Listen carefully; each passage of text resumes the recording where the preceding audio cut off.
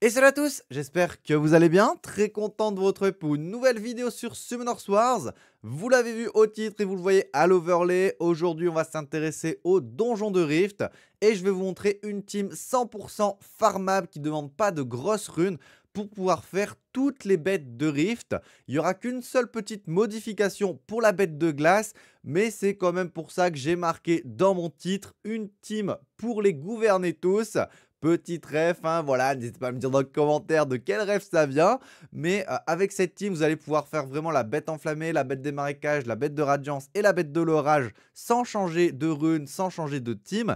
Et la bête de glace, il faudra simplement remplacer un monstre pour mettre un booster ATB. Mais on y reviendra juste après quand je vous montrerai la team. Donc je vais vous montrer comme d'habitude les runages, les artefacts, je vais vous donner mes petits conseils pour potentiellement remplacer certains mobs si vous n'avez pas tous les mobs. Mais je le rappelle, tous les monstres sont 100% farmables, c'est soit du fusion, soit du SD ou alors disponible dans l'histoire et même récupérable sinon en pièces antiques ou en pièces de guild. Donc normalement il n'y a pas gros de problème et encore une fois, ça va pas demander des gros runages, c'est vraiment destiné à tout le monde et je fais cette série de vidéos simplement pour vous aider à accomplir les différentes missions du dernier event des 10 ans.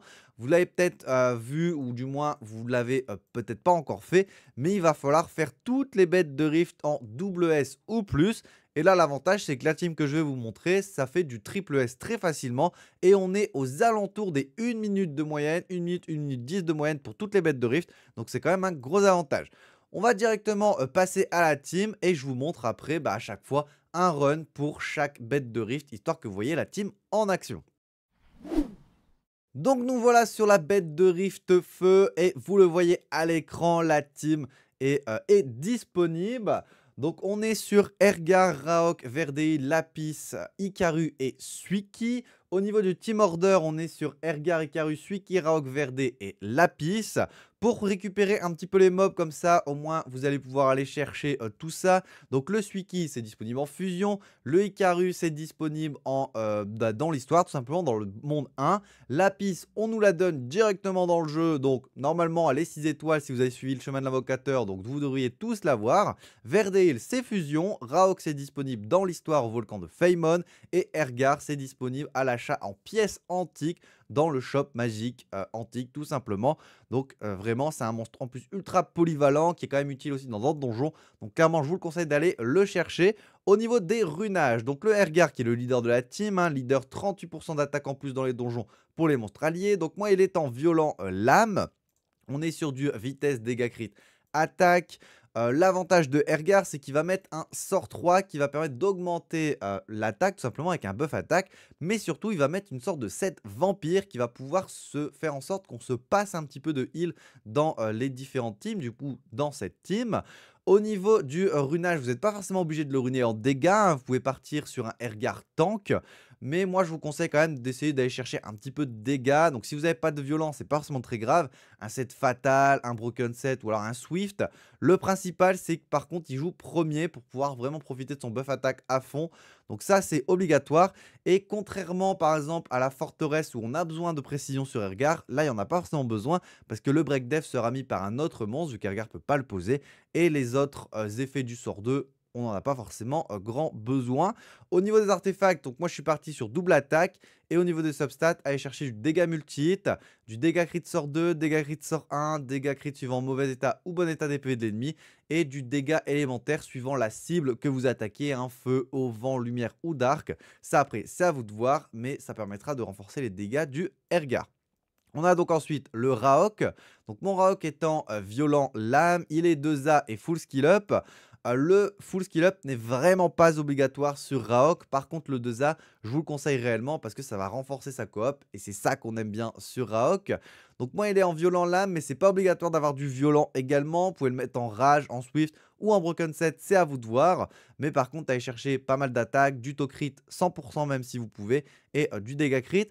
Un petit peu de précision n'est pas négligeable parce que le Raok peut mettre également un break def sur le sort 1. Donc voilà, un petit précision sort 1 à la rigueur sur les artefacts, mais sinon avec les runes ce sera très bien également. Et au niveau des artefacts, on est sur double attaque et vous allez chercher du précision sort 1, du coup comme je vous disais, du dégât crit sort 1, dégât crit sort 2, dégâts multi-hit aussi, hein, parce que le sort 1 peut attaquer plusieurs fois. On a aussi du dégât de coop qui peut être très très bien, hein, vu qu'on a Ikaru juste à côté. Et ce qui peut être aussi intéressant, c'est du dégât sur élément qu'on attaque. Donc pareil que pour Ergar, n'hésitez pas à mettre ça. On a ensuite le Verdé. Donc mon Verdé est un Verdé DPS. On est en Rage Lame, attaque, DCC, attaque. Pour le Verdé, c'est pareil que Ergar, c'est-à-dire que c'est pas obligé de le mettre en dégâts. Si vous avez, du moins si vous êtes un peu plus early, début mid-game, vous allez peut-être avoir un Verdé tank. C'est pas très grave, ça fera quand même le taf largement. Par contre, ce qu'il faut, c'est 100% au crit pour quand même aller chercher un petit peu de dégâts et surtout pour profiter un petit peu de son passif. Voilà, donc c'est vraiment ce qu'il faut principalement. Après, si vous l'avez en DPS ou en tank, ça va pas changer énormément de choses. Au niveau du runage, moi il est en rage là, mais vous pouvez le mettre en Vio, vous pouvez le mettre en triple revenge, en Swift aussi ou en broken set. Ça c'est à vous de voir en fonction de vos runes. Et au niveau des artés, tout dépend aussi où vous dirigez avec votre Verdé. Si vous êtes plutôt en tank, allez chercher PV ou def. Mais si vous êtes comme moi pour du dégât, allez chercher du double attaque. Et vous allez chercher du dégât suivant bonne ou mauvaise état des PV de l'ennemi, dégâts crit sort 1, dégâts crit sort 2, dégâts de coop et dégâts élémentaires en fonction de ce que vous attaquez. Un petit peu comme pour Raok ou pour Ergar, et ça renforcera ses dégâts. On a donc ensuite Lapis. Donc moi Lapis, vous voyez que, de toute façon depuis le début, les runages sont pas incroyables, et pourtant ça passe très très bien. Donc ma Lapis étant Fatal Lame en attaque DCC attaque. Au niveau des artés, comme ça on en parle tout de suite, elle est également en attaque. Et pour les substats, allez chercher exactement pareil que pour Raok. Dégâts crit sort 1, dégâts crit sort 2, dégâts crit sort 3 à la rigueur aussi. Dégâts de coop, dégâts suivant bonne ou mauvaise état d'épée de l'ennemi. Et sinon, vous pouvez mettre aussi du dégât multi-hit ou également du précision sort 2 pour le break def. Ça peut également servir. Et du dégât élément. Donc là, il y a pas mal de choses à aller chercher potentiellement. Vous n'êtes pas obligé d'aller tout chercher, bien évidemment. Vous faites votre choix. Mais ça laisse un panel assez grand. Au niveau du runage, moi, je l'ai mis en fatal pour essayer de gagner un peu de dégâts. Le problème, c'est qu'elle est peut-être un peu trop lente. Après, avec les coops, ça va, ça fonctionne quand même très bien. Mais clairement, vous pouvez laisser le set qu'on vous donne directement dans l'histoire. Le Vampire Revenge, ce sera même mieux parce qu'au moins, elle va se soigner. Et c'est toujours du plus. Donc voilà, le Vampire Revenge de base, ça marche très très bien pour la piste. Si vous pouvez la skill up, allez-y. En plus, il y a Lupinus qu'on peut faire en fusion, qui est la Chevalier Magique Vent. Donc normalement, on peut la skill up, mais c'est pas forcément nécessaire. Et vous allez voir qu'il n'y a pas de difficulté. On a ensuite le Hikaru. Donc le Hikaru, tout ce qu'il faut, c'est de la défense. Voilà, tout ce qu'il faut, c'est de la défense et un peu de précision pour le sort 1. Donc moi, il est en double Guardian Fight. Le fight n'est pas obligatoire, on est en triple def. Au niveau des artés, allez chercher de la défense. Et là, pour le coup, les substats, à part précision sort 1, ça n'a pas grande importance pour le coup. Et même celui-là, à la rigueur, c'est pas forcément nécessaire. Donc le fight, c'est pas obligatoire, mais c'est du plus, parce que ça va renforcer les dégâts de manière générale de la team. Et pour vous donner un petit peu combien il faut de def pour que Hikaru fasse la meilleure coop, donc il faut 3301 de def in-game.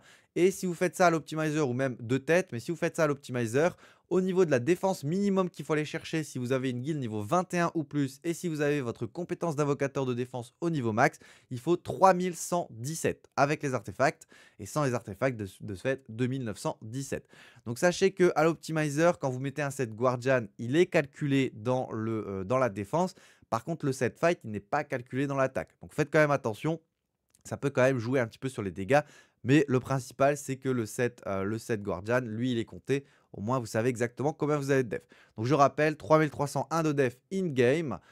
3117 dans l'optimizer avec les artefacts si vous avez une guild niveau 21 ou plus et la compétence d'invocateur niveau max, et 2917 de ce fait si vous enlevez les artefacts, histoire de savoir un petit peu ce que vous devez chercher.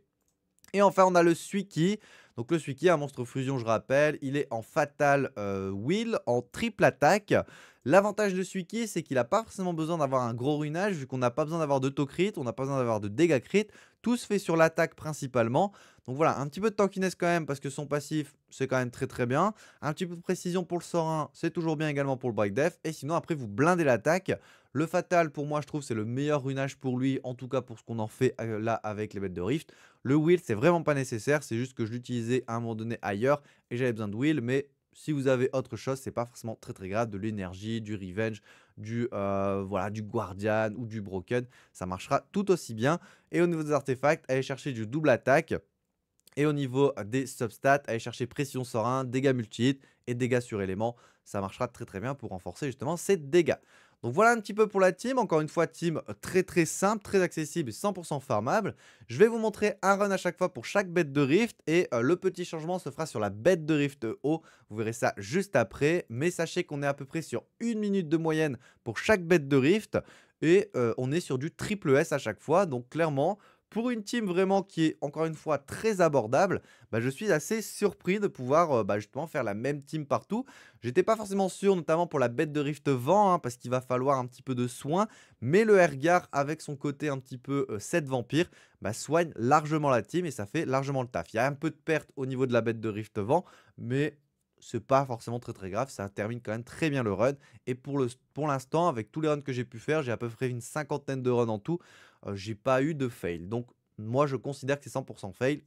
C'est sûr qu'après, il faudrait faire un petit peu plus de runs pour savoir si c'est 100% fiable.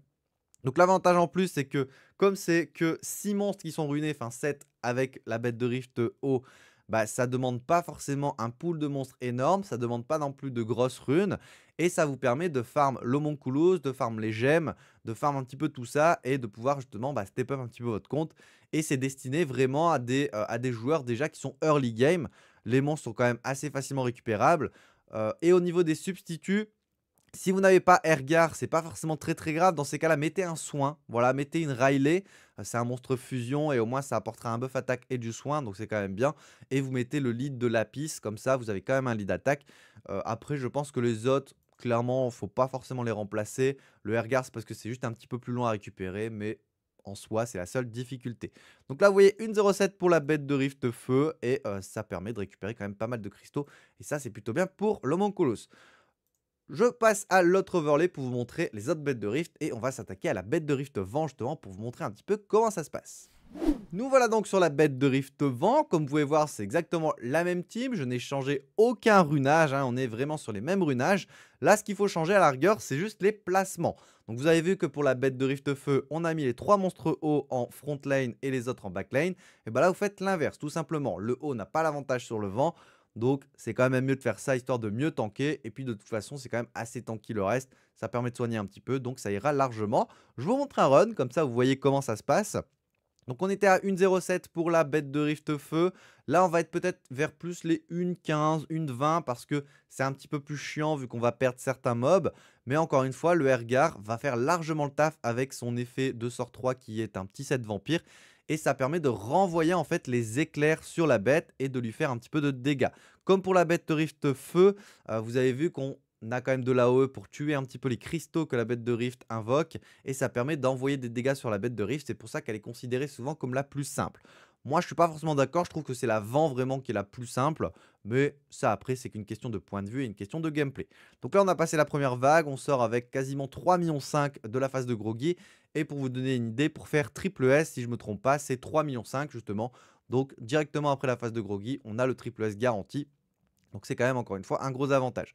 Donc là voilà, là c'est peut-être l'instant un petit peu plus compliqué entre guillemets parce que c'est vraiment là où on peut perdre des mobs. Après normalement, comme je l'ai dit, ça va terminer le run quand même très facilement parce que le Verdale va se soigner aussi un petit peu constamment. Donc normalement, c'est lui qui va faire les dégâts à la fin. On a quand même une dernière coop parce que le Hikaru permet de bien tanker. Et après ça déroule. Mais vous voyez que malgré le fait qu'on perd quand même pas mal de mobs, ça change rien. On va quand même terminer le run. Hop. Et on va être sur du 4 millions, 4 millions 8 là je crois. Et une 14. Voilà, une 14 pour 4 millions 8, 4 millions 9 même. Donc triple S encore une fois. Et team encore une fois très accessible. Voyons ce qu'on a. Bon ça va, on peut garder. Et ça permet encore une fois de farmer des cristaux de vent pour l'homunculus. Ou pour les pierres de réap aussi. N'oubliez pas de faire vos pierres de réap. C'est quand même hyper important. On passe à la bête de Rift Light pour que vous voyez encore une fois la team en action.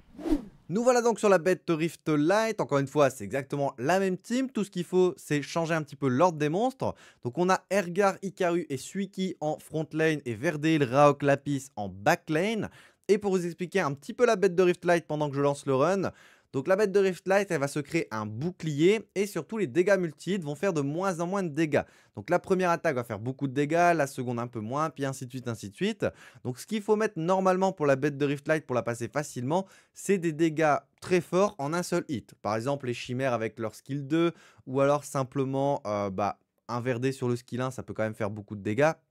Mais ce qu'il faut, c'est vraiment du mono-hit et ou de ligneur def, donc un Théomar sur le sort 1, une Kali, comme je le disais également de fait les chimères, ça marche très très bien et ça permet de casser rapidement le bouclier, histoire après de pouvoir faire des dégâts.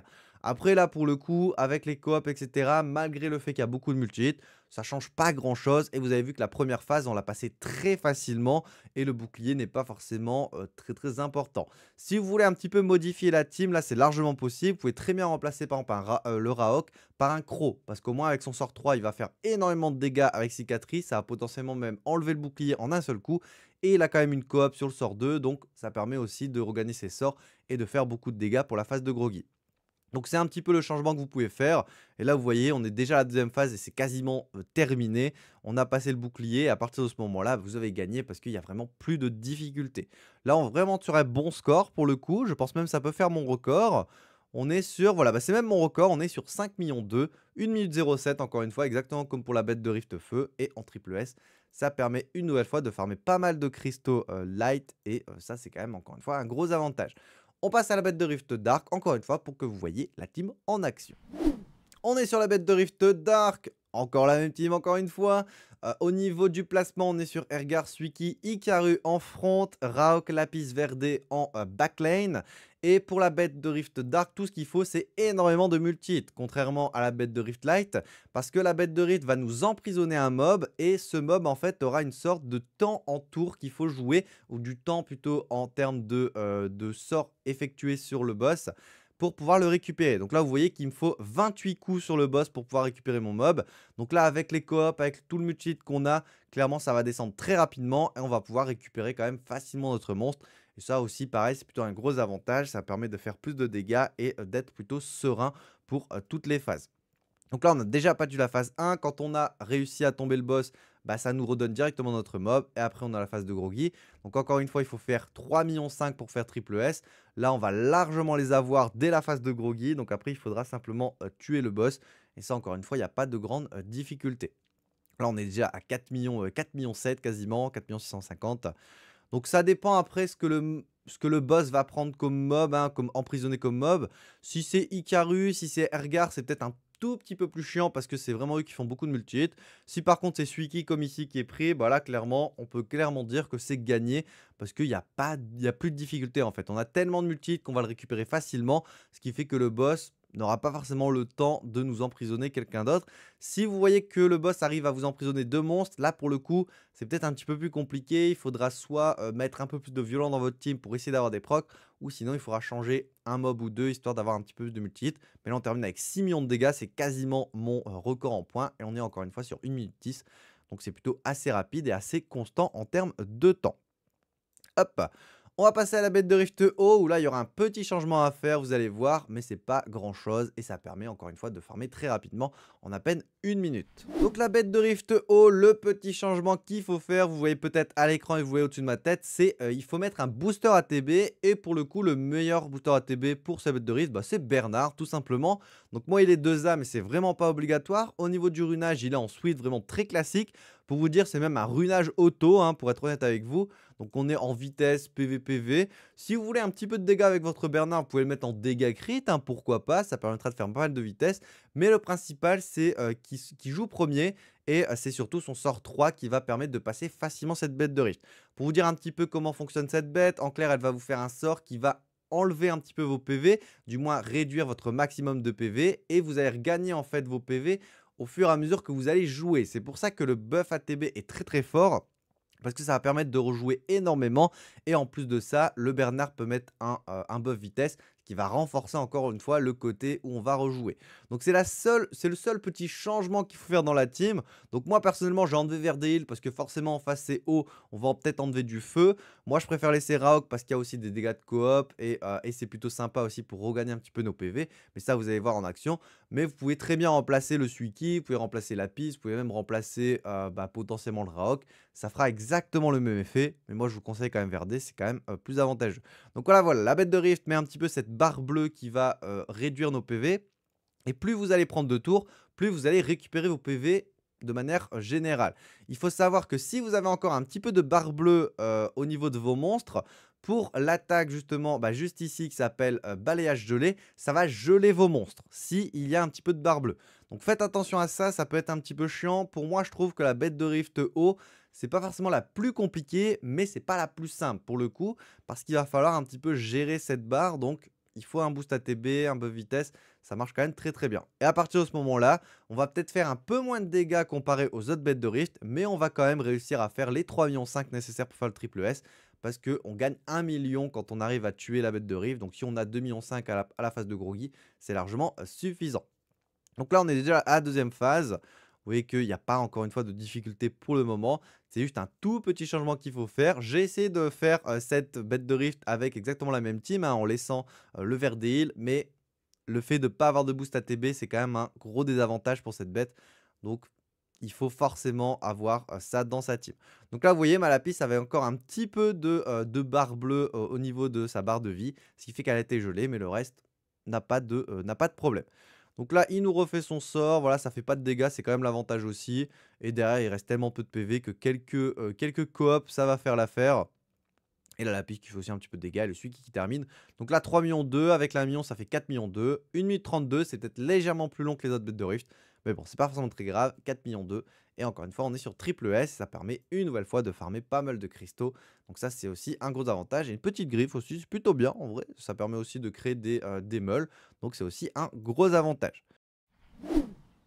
Donc voilà pour la team qui fait toutes les bêtes de rift, du moins pour quasiment la team qui fait toutes les bêtes de rift. N'hésitez pas à me dire en commentaire quelle team vous utilisez pour chaque bête de rift, histoire de voir un petit peu ce que vous utilisez. N'hésitez pas à me dire non plus quel score vous faites, moi voilà, ça m'intéresse de comparer un peu, voilà, on aime bien comparer, c'est comme ça, c'est l'humain. N'hésitez pas à venir sur le Discord, à venir sur les lives, ça permettra de potentiellement que vous puissiez poser vos questions si vous en avez, et vous allez rencontrer des joueurs qui vont pouvoir vous aider, mais également moi-même. Sachez également que sur mon Discord, il y a mon service de coaching totalement gratuit qui concerne le PvE qui a été remis en place. Donc n'hésitez surtout pas, si vous êtes un petit peu perdu au niveau de votre PvE, si vous reprenez le jeu, si vous commencez le jeu, n'hésitez pas à y faire un tour, comme ça je pourrai vous aider. N'hésitez pas à vous abonner, à mettre le petit pouce bleu si la vidéo vous a plu. Moi je vous laisse là, surtout reposez-vous bien, mangez bien, c'est le plus important. Je vous dis à la prochaine, allez, salut!